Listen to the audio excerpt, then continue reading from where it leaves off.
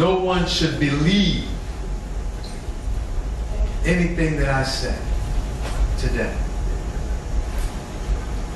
Let this be an inspiration for you to either confirm or deny. And seek out the truth as it feels real to you. You know? Because this information is deep. This information has a lot of, what you might say, taboos and phobias attached to it. Okay? We had touched on it the first time that I was up here. How a lot of our elder scholars, in their quest to find our place in the historical timeline, right? They want to hear about no, what they call them ET and UFO. They didn't want to hear about no ET and UFO. Because, which is true, Eurocentric history tries to negate any presence we have in a historical timeline, right? So it's going to be the Hyksos, it's going to be the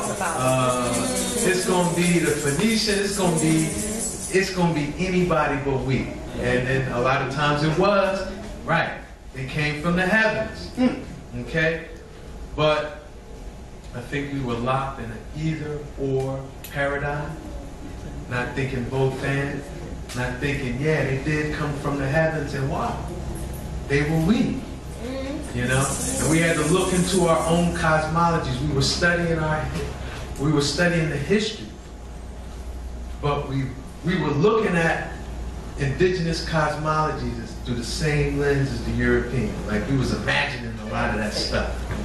Anything that didn't fit into the out of Africa evolution paradigm is something that was imagined. Right? So, you know, this talking about this science it's not easy. It takes time. That's why we ain't get to everything. It takes time. It's not easy because you gotta deconstruct paradigms, belief systems, worldviews, and then bring in at the same time, right? And so I hope to help us with that process, with some fun and some joy, you know? And because, right, in saying that, why? Because look, this, truth be told, I had no intention on studying this thing. I had no intention on dealing with any of this information, but I'm obedient. I'm obedient to the ancestors. And they was on me.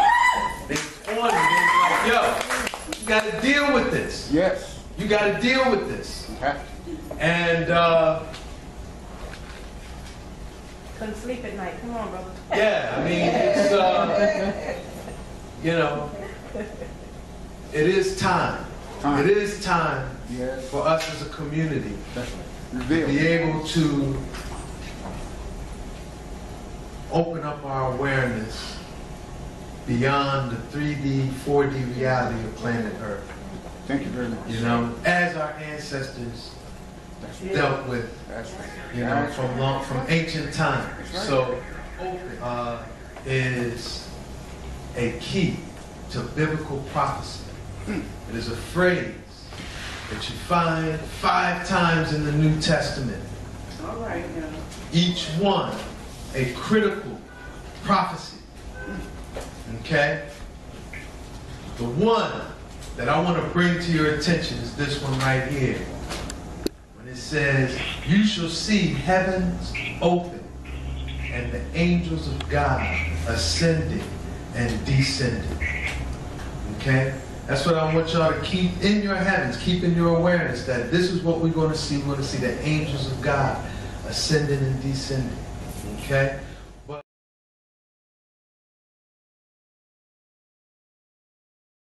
we're going to start by looking at another montage of the craft that has been ascending and descending from heaven the most. And that is the pyramid mothership. Because that is one thing that we can say, like if anything we can say, like right now, right here, we can say the pyramid mothership has opened up the heavens and is ascending and descending. It's not going to go away just because you're not receiving it the way I'm giving it. It's not going to go away. What does that mean? That you have to do your research, to find a vision on this thing that's going to make you feel as good as I feel. Y'all with me? Yes. All right, time to want to tell. All right. So let's jump on into this. Let's jump on into this. So who is behind it all? That man they call Enoch. Enoch is the one behind it all. Wow. Okay? Enoch, the one them call Enoch, is the one behind it all. And why do I say that? Let's look into this. Who is Enoch? Well, on a human level, Enoch is the seventh patriarch in the Old Testament. Okay? He's the son of Jared, the father of Methuselah, the great-grandfather of Noah. Adam was the first man, but Enoch is the first prophet. Okay? Now Enoch, I told you this man is known by many names by many people. I think he got 72 names. All right? This man is the Trismegistus of Greek teachings, the 3 times great Hermes, who is the father of all alchemical research. Writing, credited with writing the book, The Emerald Tablet of Hermes. In Kemet, this man was known as Tat-Ani, the fish scribe, in his earliest manifestation in the Nile Valley. He's also known as Tahuti or Jehudi. All right, but he's the scribe that wrote the Book of Life. They say if you know this book, no power is denied you. All right? And Enoch, in all of his various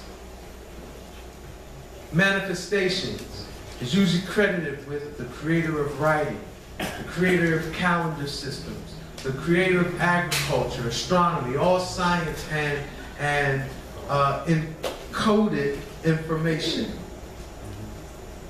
In the Dogon, Enoch is known as Lebed. And he is the one who descended from heaven to earth and did things that allowed all of humanity to have a direct and personal relationship with God. So this is what this man is known of doing in different traditions. And you could go, he's Sambo, or the Bone. Alright? I know about Sambo, right? The first Buddha, he's the Sambo. Alright? So this man is known by many names by many people. But we're going to just deal with him as Enoch. Why? Because we can do a lot of research on him in that image. Alright? Oh, I left out one. Enoch is Idris in Islam. And what is Idris credited with? Making the pillars. The Great Pyramid is the pillar of Idris. Am I right, Professor? All right. So they say Idris was an antediluvian patriarch that foresaw the flood, knew the great flood and what Noah was going to have to deal with.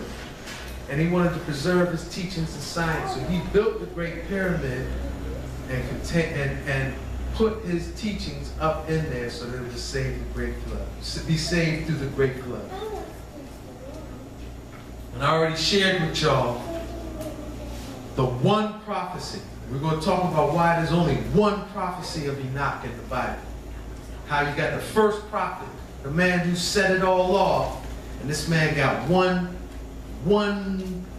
small reasoning in the Bible, and it's echoed by Jude. It says, behold, I come with thousands and thousands, and myriads of my saints and holy ones, to execute judgment. Okay? And Enoch does have some biblical reference. Genesis chapter 5. Yeah, you run through the genealogy. Okay, Jared had him at 162. All right?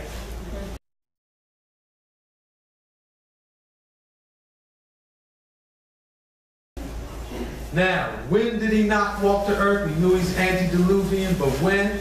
Okay, they credit him with creating the pillars. The Great Pyramid is referred to as the Pillar of Idris, or the Pillar of Enoch. Pyramid, mutable earth. Pyramid, sign of Virgo. Astro, symbolic. This was created in the age of Virgo, about 13,000 years ago.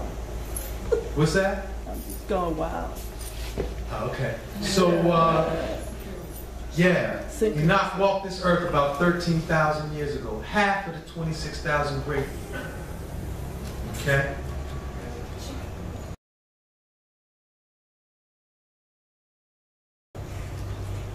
Now, why do we know more about Enoch?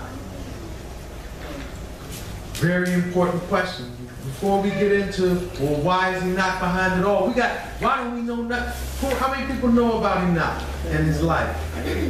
Not a lot. Man, it's the first prophet. I only see a couple of hands go up.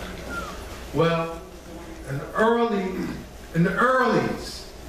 when the Essenes and the Gnostics were the ones known as Christians, right? Enoch was highly honored, highly venerated. Okay? And truth be told, all prophecy is an echo of Enoch's. Revelation is a summation of the book of Enoch. Okay? And, yeah, several of the early church fathers, Origen being a particular one, Tertullian being another one, Justin Martyr, all of these people really bigged up Enoch. Okay? These church fathers, their teachings are hard to find now. Why? Because they bigged up Enoch. Later church fathers began to discredit Enoch's teachings. All right? Particularly these ones. Augustine, who wrote City of God, and Emperor Justinian in 543. He made the book of Enoch anathema. What does that mean? It means it's as if it never existed. Anathema means it's as if it has never existed. So in the 5th century, you had a purging, an expunging throughout the whole Roman-controlled dominion of the book of Enoch. It was completely eliminated. All teachings, and when something is anathema, not only is that eliminated, but anything that makes reference to it, to say it is as if it had never existed. So these church fathers, these cats, all of their teachings got eliminated also. You talking about the Nicene Conference? That was a part of it. That was the, part of it. But it was, So now, why? Because there's major doctrinal differences between the book of Enoch, and I'll even say this. I'm going to say this. If I want to tell the biggest lie ever told, what do I have to use? The biggest what? Truth. The biggest truth. If I'm going to tell the biggest lie, if I'm going to tell the biggest lie ever told, I got to use, as a part of my lie, the biggest truth. So I hope I'm not stepping on no toes when I say this. Stomp. But the Bible is the biggest lie, and the book of Enoch is the biggest truth. And it's these core doctrinal differences that make it so. Nature of man. In the book of Enoch, he says man is essentially good. And divine. Bible, we're essentially carnal and sinful, And evil. coming out of Adam and Eve. Nature of God and angels. Enoch teaches that God and the angels are Corporal meaning in flesh. Okay? Church teaches that they're incorporeal light emanations, some force way up in the sky. Enoch, the root of evil, is fallen angels that's corrupted humanity. The church, they say the root of evil is our carnal nature. They're not that far off, Communion. Enoch says that we can have a direct and personal relationship with the Most High through intercession of the angels. The church teaches that we can't have a personal and direct relationship, and that we need intercession by priests and ultimately the Pope, whose title is the Pontiff, which means the bridge. So he is the bridge, Pontificus Maximus, the supreme bridge between you and the Creator.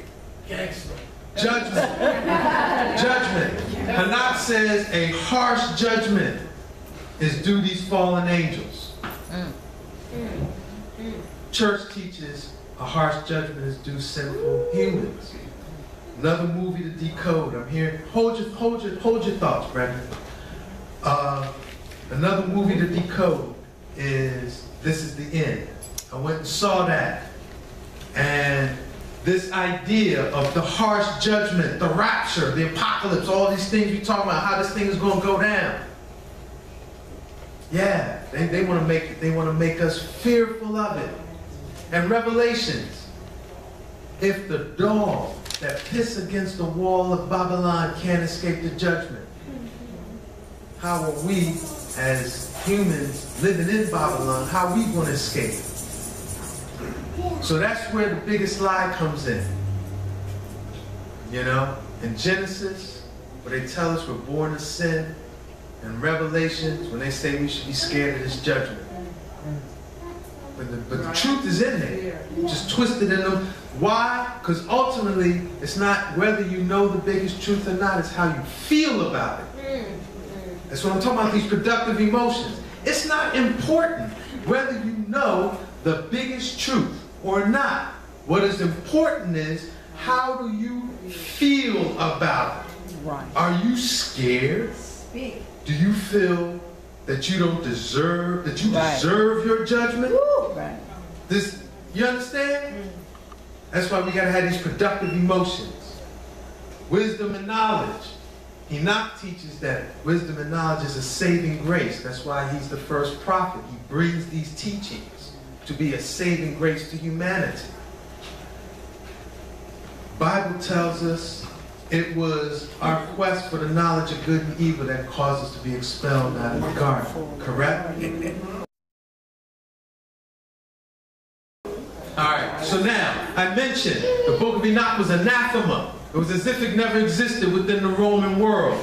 It wasn't until this guy, James Bruce, in the 1700s, went to Ethiopia and learned Amharic, learned Gi, studied with the priests and the monks, gained their trust, and then stole 2 copies of the Book of Enoch and the Carbon of Gas and took it back to England. That was the first time the Western world saw the fullness of the Book of Enoch.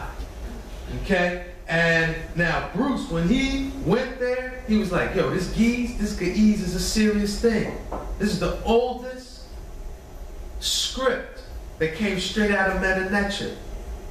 Okay, this was his and beyond that, he said there are words in the Old Testament that in Hebrew don't make no sense, don't have a proper context. And it's only until you look at it in Ge'ez that it makes sense. Okay? But by the 1800s, you had cats like this, R.H. Charles, come out, who then put this Hebrew veneer on the Book of Enoch that says, yeah, even though it was only found in Ethiopia, it was written by a Jew in the 5th century, and, you know, blah, blah, blah, blah, blah, blah, right? So, right, it was written by a Hasidim, or the tribe of Dan, from a Palestinian Jew, you know. Twist and turn. Twist and turn. So now, the Ethiopians, what do the Ethiopians say about the Book of Enoch? They say it dates back to at least 4000 BC. At least. Okay? They call the Book of Enoch the father of all scripture. They say Ge'ez is the actual first language of humanity. That Ge'ez was the first tongue before the confusion of the tongues in the Tower of Babel. So when humanity was in oneness and spoke one tongue, it was Ge'ez that they spoke. Okay? Where can we get the book? Right here. I see if they got a book or not. Right here. It's like that Jews version, is it? Nah. Let's hope not. Yes, sir. So now, Enoch. Where did Ge'ez come from? Enoch. And Enoch scribed the Ge'ez from instruction of the angels. Okay? And now let's look at Ge'ez, because Ge'ez is deep. Ge'ez is deep. Ge'ez is not just a language. Okay? Let's look into how Ge'ez is structured. All right?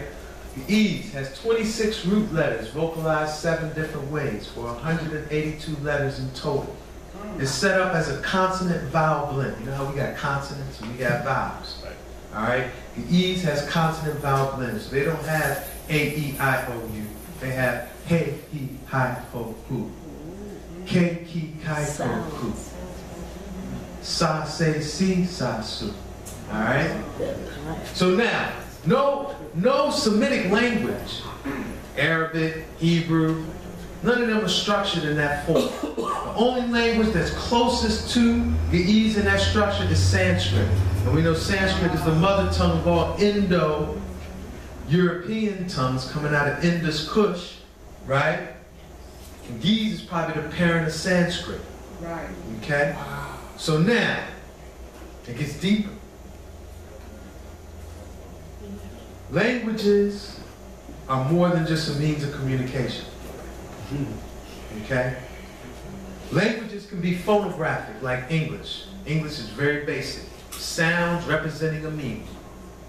Okay? But languages can also be numerographic, like Latin, right? Where it's a letter. There's also a number, right? Yes. Letters could also be ideographic, represent an idea, like Greek letters, and meta-nature. So delta represents something, beta represents something, gamma, they're letters, but they represent ideas. And sound. And sound. Y'all with me?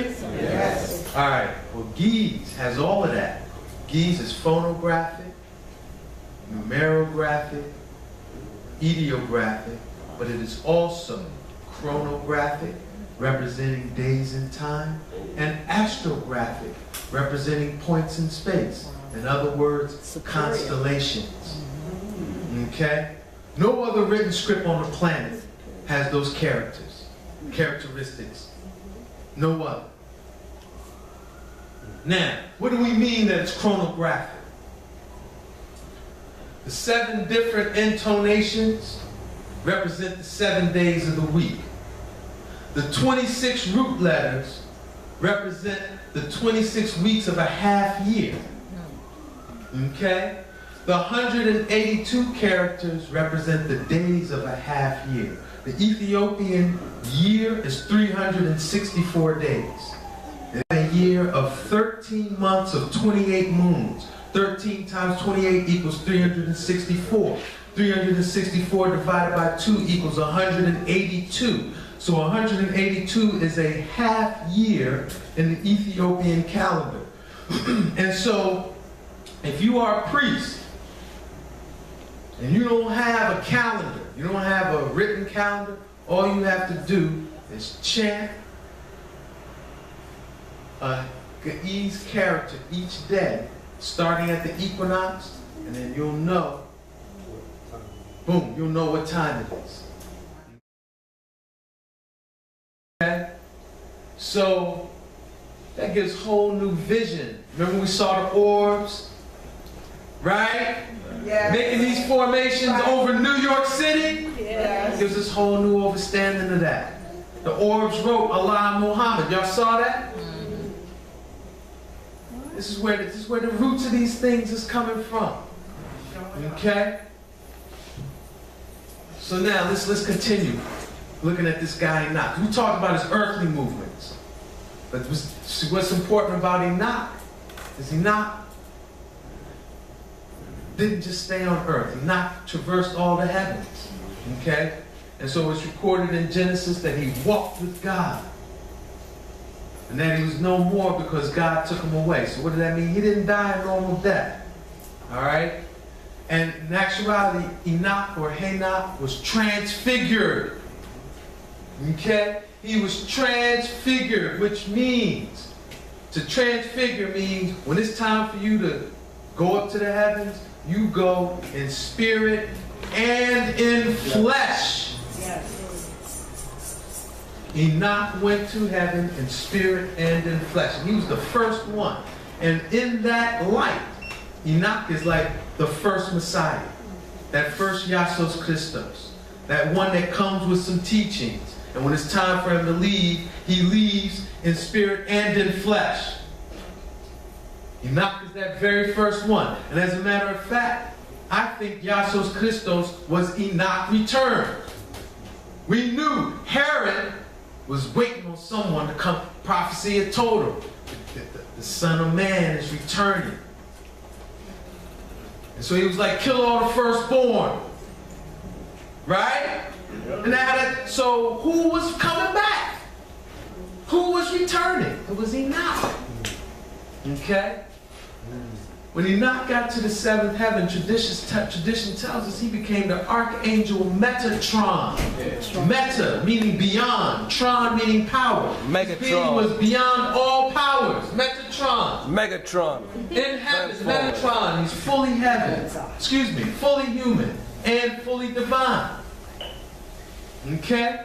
The only being in the seventh heaven that has free will. The seraphim, the cherubim. They're like water. They like fire. They got to obey natural law. Right.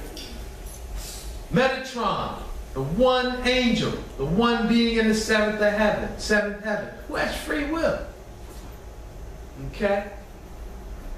So, tradition tells us that Metatron functions as the Word, that he's the heavenly scribe. You know, we see images of Jehuti or Tahuti. You know? Metatron also has as a title the mini Yahovah, the mini Yahweh, the Yahweh in microcosmic scale. Okay? And he is the awareness in the seventh heaven that intercedes on the behalf of humanity. This is what tradition says. Okay? So now, based on what we've been researching, the Star Nations told us, we like y'all, but where y'all got carbon, we got silica, right? My meditation tells me that transfiguration of Enoch and the Metatron involved them manipulating his DNA such that he became fully carbon and fully silica. Okay? That's what the transfiguration of Enoch meant. That silica was made a part of his being. So he was still human. He was like us, carbon. He could relate to us, right? But him had that light dimension too. Are y'all with me? Yeah. All right. Just hold your thought, brother, because I want to keep it going. No, let it go. Let it go. Yeah, we're gonna keep it going. Just hold your thought, brother. We're gonna reason. Let me get through this. All right. So now, that account of the transfiguration of Enoch is recorded in what's called the Hebrew book of Enoch. Not the book of Enoch that's here, the Ethiopian translation, but the Hebrew book of Enoch. Okay? And they say, right, he was brought up to heaven with the heavenly host, the Shekinah, the feminine presence of God, you know? And when they started bringing him up to the seventh heaven, it said the seraphim, cherubim, and Ophan smelled him from 365,000 parasangs away. And they were vexed. They said, why is the Son of Man born of a woman? Meaning a carbon-based human with free will? What? Knowing how we can not be in full control of our thoughts. You bringing this being up into the seventh heaven? The causal plane, where one thought can create a myriad of star systems, and you're bringing this being up here? From the throne, the Ancient of Days was like, look, Earth is about to go bananas. Their DNA is about to get really corrupted. And this dude, Enoch, he's a pure being. He's a righteous soul. And I had to take the Shekinah out of there because it's about to get buck wild down there. And Enoch is of such a pure spirit, he deserves to come up here. He deserves to be with the Shekinah. So y'all gonna have to chill with all of that. So the seraphim, cherubim, and the Aphanim, they had to obey. And Enoch was able to enter the seventh heaven. Once he got there, he received 300 million portals were open to him. All the mysteries of creation were revealed. No mystery was left unrevealed to Enoch. He received 5,360 blessings. He was given 72 wings, 36 on each side, and 365 eyes. He was given a throne at the door of the seventh hall in the seventh heaven. Okay? Once he was there, he was made ruler of all angelic beings. So he is in charge of the seraphim, the cherubim, and the Aphanim. He was given a garment of glory, a crown of glory, and he was actually set ablaze. So synchronistic, Professor Kareem was telling me this story driving up here. Didn't even know I was going to talk about it today. Telling me this same story. Okay? And he became the fire king of the seventh heaven. Alright? He was given 70 names so he could be known by each tongue in humanity. That's what I said, this man is known by many names, by many people. Don't get hung up on the idea of just him being Enoch and just see him through a Judeo-Christian lens. Right. Now, he was known by the 70 names, but the Most High, what the Most High called Enoch, you know, when you go down to Jamaica and them say, yes, my youths. Yes, my youths. Yo, the Most High's name for Enoch was my youth. Really? Was my youth. Because he is the Son of Man. Yes, Yes, I. So now, I mentioned this, that transfiguration, Enoch, they tapped his DNA, brought out a third strand, integrated that silica into his being. That's how a human named Enoch became the angel we know of as Metatron. Now, Metatron's cube. Metatron's cube is what in terms of sacred geometry? It is. It's the foundation of all sacred geometry. Metatron's cube is the foundation of all sacred geometry. What is the primary language of the Aphanim? Sound? With the crop circles. Sacred geometry. Why the most important crop circle and the second most important crop circle, why they're so important is because these were the first two crop circles that weren't in sacred geometry. They were in a language more human-like. You know, a disc with binary code that can translate into English. A crop circle of a pixelated image and an image of lines of resolution. These were unique to all crop circle formations before and since. Most crop circles are sacred geometry. And Metatron's cube is the foundation of sacred geometry. Sacred geometry is the language of the Aphanim. So they're telling you who they're coming by directive of. Archangel Metatron. Alright? We said Enoch is that first Messiah. That first human to transfigure at death. Then he come in the image of Yasos Christos. who said, I'm gonna come back, but when I come back, I'm not gonna come back as a poor sufferer that y'all can beat up. I'm gonna come back as the King of Kings, Lord of Lords, conquering Lion of the tribe of Judah. Right? Right. Yes, I. And he said, I'm the Alpha and the Omega. So who's the Alpha? Who's the first prophet? Enoch. Enoch. So he's the Alpha. Rastafari is the Omega. This is all the same being. All. This is all the same man in different incarnation. This is all the same man in different incarnation. Enoch, Yasos Christos, Rastafari. And I know when I was on KTL, I think it was Red Pill, he was like, yo, Ross, you a deep brother because you a Rasta. And you dealing with the Star Nation stuff.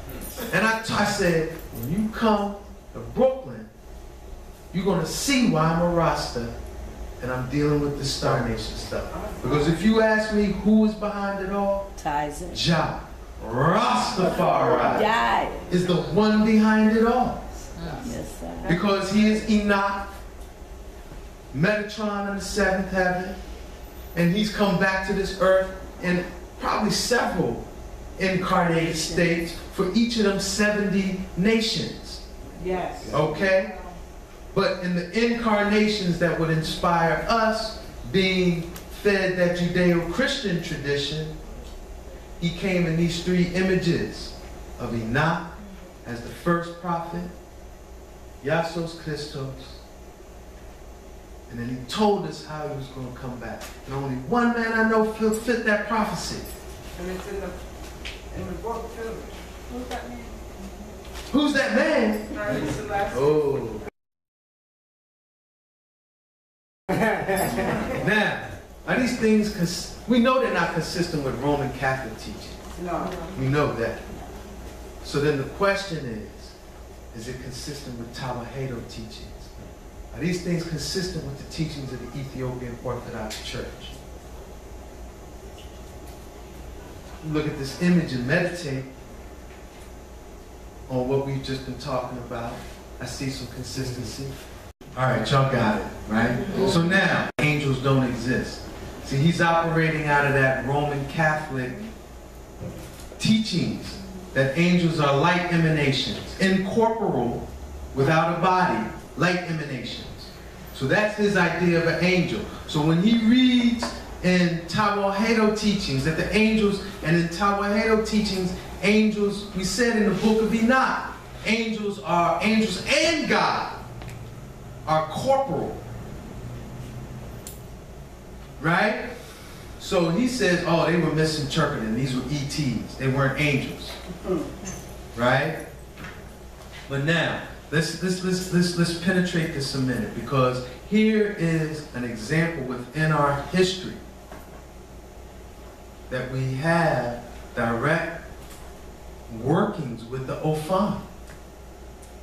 Okay?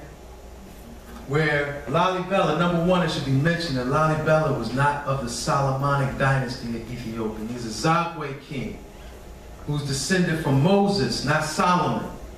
So I'm an ancient, more ancient than the Solomonic dynasty even. All right? When they say when Lalibela was born, a swarm of bees covered his body. And that earned him the name, the bees honored his sovereignty. And so they knew from that one event that he was going to be a future king. All right? And when he became king, the angels came and took him to the first, second, and third heavens. There they gave him a vision of the New Jerusalem. Told him he had to come back down to earth and recreate the New Jerusalem by creating 12 churches of living rock.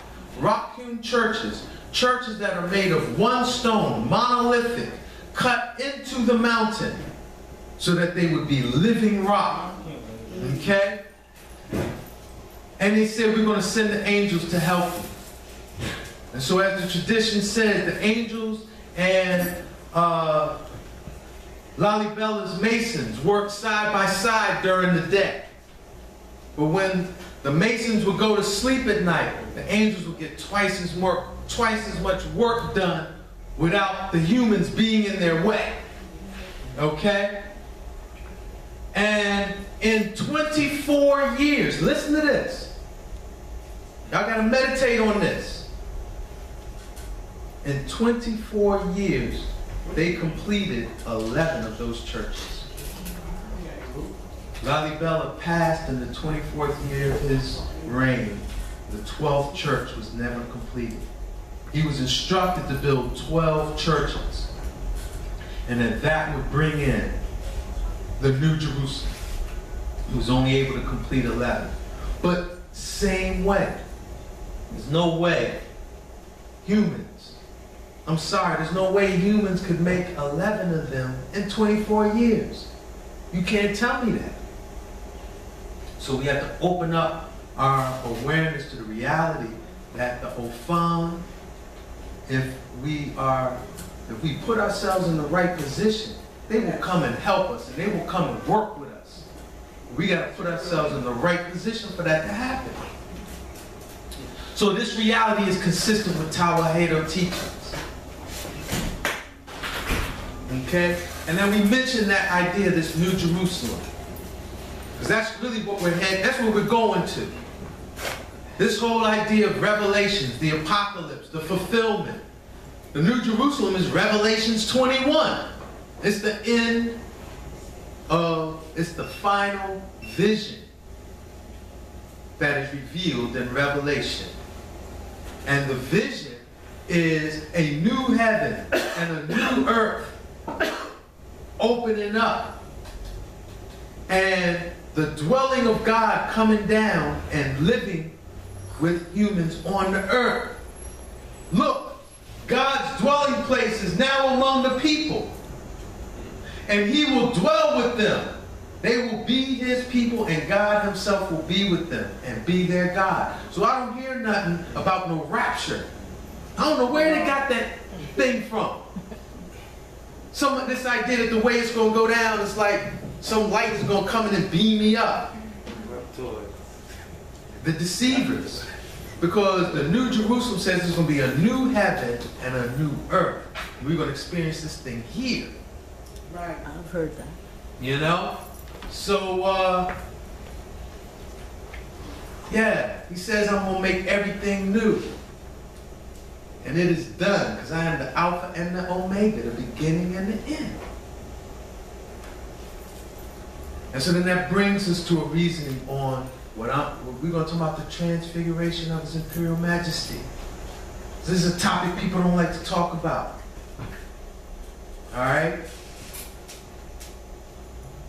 Because enough for us to say, yeah, John no dead, Rastafari ain't died. And we know His Imperial Majesty was one of the most influential world leaders of the 20th century. Okay, just in case you didn't know. He is the architect of the United Nations. The three pillars upon which the United Nations is created: global disarmament, collective security, and it escapes me right in this moment. That's bad.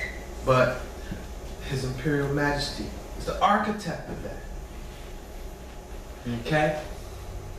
And you're going to tell me the most important historical figure of the 20th century doesn't get a funeral. Right. Okay? So now the tradition that I've heard is that Mengistu was, orchestrating the coup. And because of the respect and honor that His Majesty had earned, they said, we're going to give you one final wish. We're going to give you one final wish before we take you out, brother. And his one final wish was to be escorted by his high priest to the Holy of Holies in St. Mary Chapel to pray. They let him go in the Holy of Holies. One day later, when they didn't come out, military did a major violation and went into the Holy of Holies. It's one door in, one door out. It was guarded the whole time he was in there. But when they went in there, His Majesty nor the high priest were there. Where'd they go? I think they was transfigured. I think they was You ask Ross Ben, I'm going to say he was transfigured. All right? I'm going to say he was transfigured. And so that opens for me, right? Because this thing could go down many ways. And who knows how it's going to go down? I don't know how it's going to go down. That's why I tell you, I hope this is going to inspire y'all to do your own research. Because we got to build. Because I'm open to hear more. But this vision right here, this is the vision that I'm anticipating. This is the vision I'm anticipating. And we have to put ourselves in a position. Right now, we helpless. Right now, because if this vision manifests, we straight. So you said, so the story I heard that it stuck his body underneath the throne, all that is BS? How are you going to, again, the most important historical figure of the 20th century, that's how you're going to treat his body? I don't know, brother. I've heard that, and subsequently, right? So he disappeared in 74, 89, and early 90s. Between that time, they had 3 different funerals and burials for him. Why you gotta bury a man 3 times? Yeah. So, do I know for sure? No, I don't. I don't know. But I'm going to be bold and put this out there and let time tell and hope it be an inspiration for y'all to do more of this research and form more people, and let's discern how this thing is really going to go down. So I'm ready to close. Oh, you are? I'm ready to close. I was just giving you a signal. Oh, okay, yes, sir.